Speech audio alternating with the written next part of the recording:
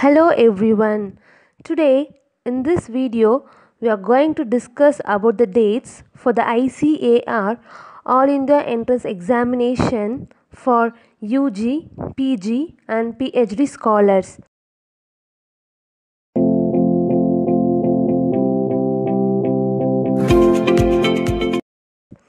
ICAR announced the All India Entrance Examination dates for UG, PG and PhD scholars.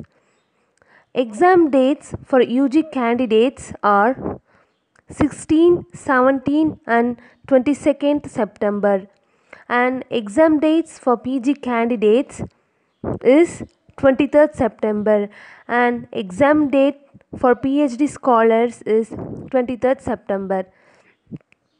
The admit card indicating roll number, center of examination, date and shift of examination for the examiners will be displayed 10 days before the examination.